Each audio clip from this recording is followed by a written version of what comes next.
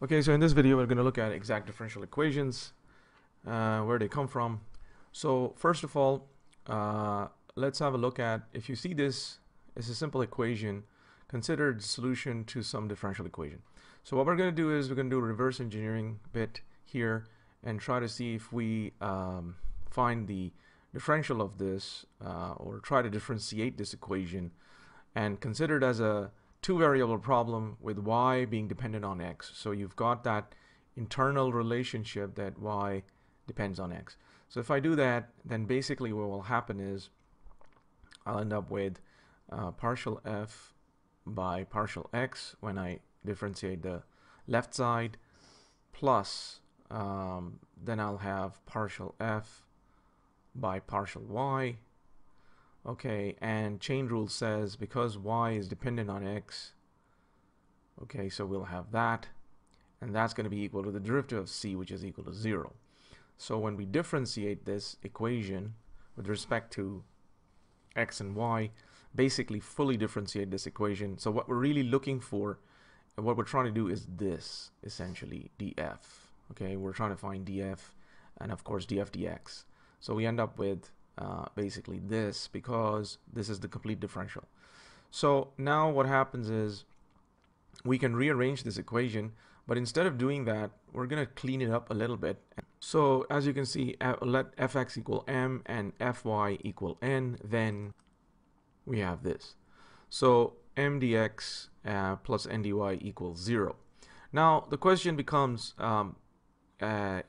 if we have this differential equation, how can we know if it's an exact differential equation?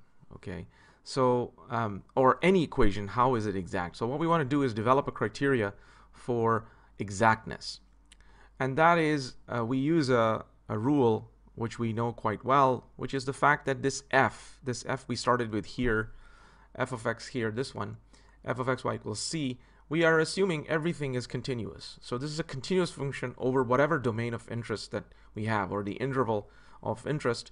This is a continuous function. If it's continuous, we know that the partial derivatives, the mixed partial derivatives.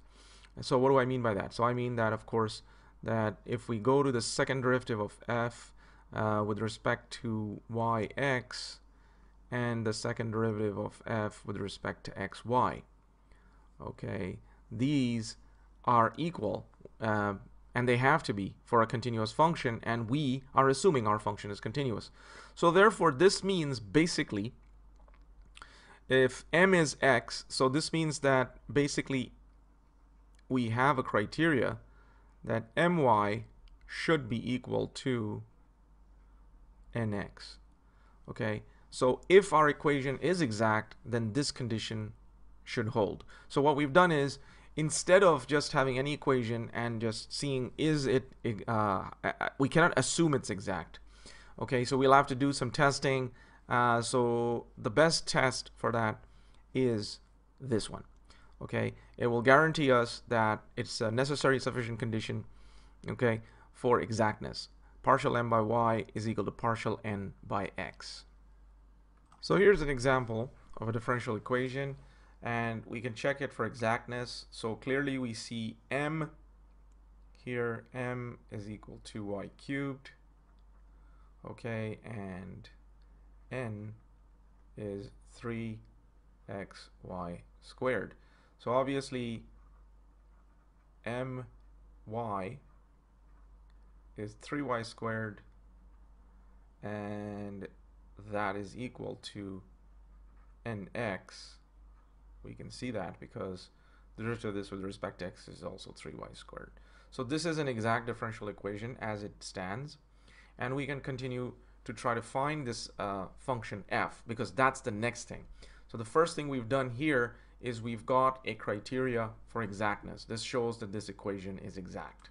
Okay, so now that we know that an equation is exact, the next steps are to find this magic f, this which is a solution to this differential equation. In order to do that, we know that m itself is, by definition, partial f by partial x. So we say we take the value or the expression for m from the differential equation and equate these together. Now what we do is basically we want to find basically f here.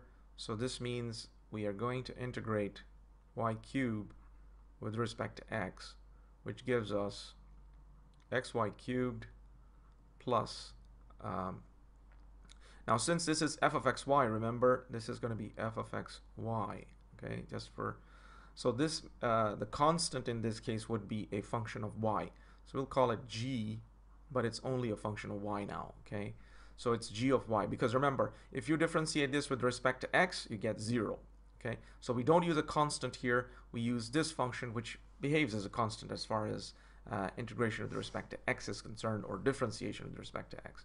Now this is basically f, so what we can do is we can now differentiate f with respect to y, this f, of course, this f.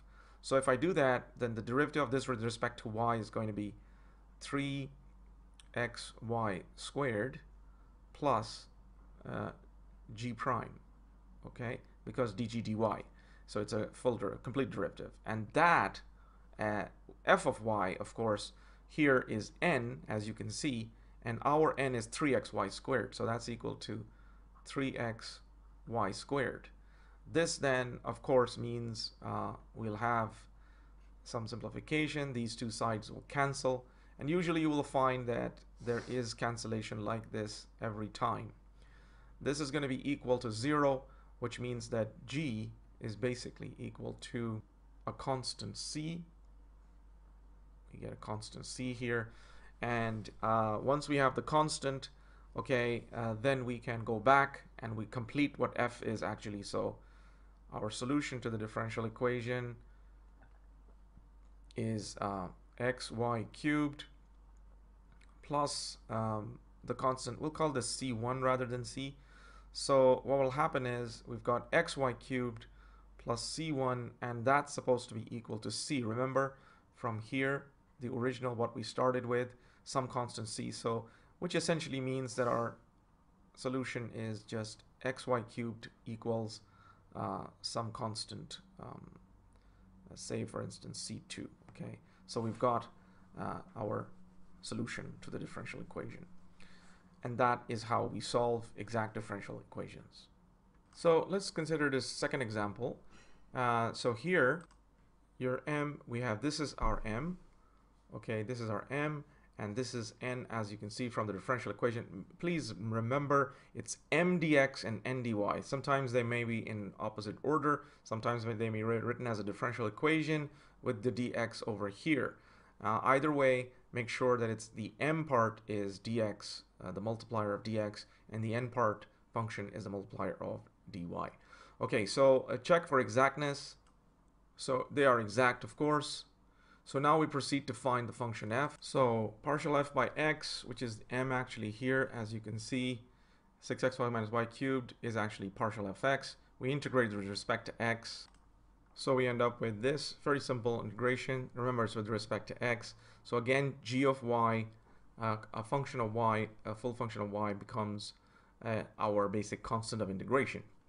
So now we're going to differentiate this with respect to y so that we can get basically fy, which is going to be our n. So you see, if I differentiate this with respect to y, I get 3x squared over here, 3x squared minus 3xy squared plus the derivative of g, and that's going to be equal to, of course, n, which is here, so it's this. Now you will notice that, of course, as I said, things cancel out. This cancels out, this cancels out, and this cancels out. So we're just left with g dash equals 4y, and we can now easily solve this differential equation. It's just, so there it is, g dash y is equal to 4y. We integrate that. That gives us this, very easy, simple. gy is 2y squared plus c1. Now we put together the function f of xy, remember over here. You see, this is now, we found this, so we're going to put that in here. So we end up with this f, and of course, this means our solution is this. And we've just absorbed c1 and the other constant fxy equals c together, so we just end up with this. So that's the solution to this differential equation. As you will notice, it is implicit in y, of course, but that's not a problem. we have the solution to the differential equation using this method of exact differential. Identifying an equation as exact and then following the procedure gives us the solution. We'll stop here. Thank you so much.